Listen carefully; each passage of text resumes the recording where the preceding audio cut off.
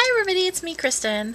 I just wanted to make this video to talk about disclosing your mental illness. So, how do you know when it is the right time to disclose your mental illness? Or do you not disclose your mental illness? I was talking to my friend Oz about this, and we were trying to figure out, is it a good thing to do? I kind of feel like I'm hiding something, or like I'm promoting shame and stigma if I don't disclose that I have a mental illness to people. But then, like in the work situation, like if you're interviewing for a job or something, it's kind of like probably not a good idea to disclose your mental illness until after they hire you, or maybe not even at all if your illness doesn't impact your job. Well, like me, I'm on the internet talking about mental illness, and anybody who does a Google search for my name or whatever, if they don't run into the other Kristen Bell, if they could even find me among the movie star stuff, anyway, they would know that I talk about my mental illness and that I have a mental illness. So, but I don't know how much research employers do. But yeah, it's kind of it's a hard thing because I feel like I want to be open and honest, but then, people still do not understand mental illness a lot. Like, one time I was applying to work with mentally ill children, and I thought, oh, this is great. I will let them know that I'm also mentally ill and that I have a lot of experience in that sort of area. But then, like, the minute I mentioned it in the interview went, ah. So, yeah. And then one time I was working at this place, and I revealed to them after I was hired that I had a mental illness, and my boss, one time I was like talking on the phone to somebody, and she thought I was talking to myself or to voices or something, and I'm like, why would she think that?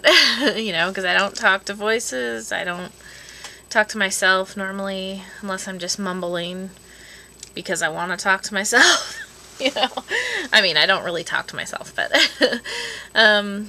anyway, so it can impact even if you've been hired, and say you've been hired and you didn't tell them, but then you tell them after you've been hired, then it sort of impacts the way people think about you, because they're going to assume all these things. Like, I think it could be different for different mental illnesses. Like, depression certainly carries its own stigma, and bipolar and schizophrenia. But, like, I think schizophrenia has so many bad connotations. But then also, say your boss or somebody has a family member or knows someone who has, like, bipolar, and they're, like, not functional at all, then they're going to assume that because you have the same illness, that you will behave in the same way, which is not true. Because I think everybody with a mental illness is unique and operates in their own unique way in the world. So, I think that's one thing that people don't understand is, like, oh, you have this, that means you're going to do X, Y, and Z, but it's really not that way. And I think it also impacts even just interacting with your doctor, especially like when I was in the hospitals. A lot of times they couldn't figure out what was wrong with me because I didn't act like classically schizophrenic all the time. There were times when I was less psychotic and times when I was more psychotic. So, a lot of doctors would expect you to behave in a certain, like, homeless, psychotic sort of way where you are completely far gone and stuff like that. But not everybody is that way. And so anyway, back to my disclosure discussion. So it's also hard to figure out when to disclose. If you're dating or even in friendships. Like, I've not had good luck with friends. A lot of times, when I got sick, there were basically no friends of mine who understood or were willing to understand. You know, I don't blame them, but because I was young and they were young, and you know, what do you know when you're 15 years old or whatever, but basically it makes it even harder when you're so isolated and alone because all your friends sort of leave, and because they're like, what is wrong with her? You know, they just think you're being an ass or something. You know, I don't know, but there is this dating site called No Longer Lonely. I'm not sure if it's still up. It's a dating site for people with mental illness, but I think it's still going. I haven't been on there in ages, but I don't really go to dating sites or anything, so but yeah, like one time I was seeing this guy and I told him I have schizophrenia, and he like wouldn't believe me. He's like, you don't have schizophrenia, you're not like that. And I was like, yes I am. Like what? You know, what does that mean? And like, I've had friends try to convince me to go off medications, and I'm just like, what planet are these people from? So and you know, a lot of people, when you're well or doing better, they don't believe you have a problem. And it's like, hello, I don't have a issue right now because I'm taking medication. If I didn't have medication, then I would be doing poorly. But, and also for me, my psychosis would come in kind of discrete, what am I saying? Waves. Discrete waves. Does that go together? No. But, you know, there would be times when I was functional, and then times when I was really not functional. So it's very confusing to people because of what they expect schizophrenia to be like. So basically what my friend Oz and I came up with was, you know, handling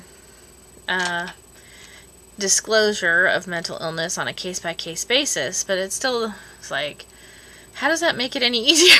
It doesn't really. So you have to decide for every single person and issue and job and blah blah blah. But you know, like my therapist, she kind of doesn't agree with disclosing mental illness that much. She said, oh, you don't need to tell them, or unless you really know them well. But then, like, how well do you get to know someone before you tell them you have a mental illness? Like, what if you go for a year and don't tell someone that you have a mental illness, and it's like this major thing about you? And, you know, it's not all that you are. You are much more than your mental illness. But it's like leaving out the fact that you have cancer or something. So, you know, if you go a year without telling someone, then you disclose it, they'll be like, what? Why didn't you tell me? Or, oh my God, you're so scary now. You know, so I don't think I'd like to wait a year before I told a friend or something. So I pretty much tell people right away, unless it's a job situation, in which case, you know, how do you tell an employer, yeah, I have schizophrenia, but I'm okay? And they'll be like, yeah, right. Next. So, yeah. Even in, like, progressive, you know, jobs working for progressive organizations, it's not always really handled that well. And I know that doctors and you know, people in the medical profession who themselves have a mental illness have an even harder time, because it's just so ironic that, you know, medical professionals know about mental illness and they should be well educated, but then they're just like totally bad about discriminating against people with mental illness, because, you know, it's like a fine line. You don't want someone in there who's going to like make bad judgments, but then again, if you're well controlled on your treatment and you're doing well and have people to talk to, resources to back you up, there's no reason why you can't, you know, have a job of any kind. But I don't know.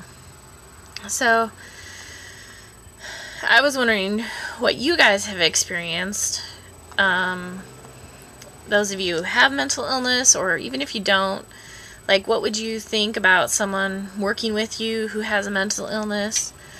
Or, like, if you have a mental illness, have you disclosed this to your employers if you have a job? Or do you disclose it to friends or people you're dating, or to family members even? I know that some people don't even have the support of their family because they don't tell them. And I've gotten emails from kids who are like, I don't want to tell my mom. You know, like, not kids, they're like teenagers. And they're like, I don't want to tell my mom that I'm hearing voices or something, you know. So, you know, that can be really difficult too, because,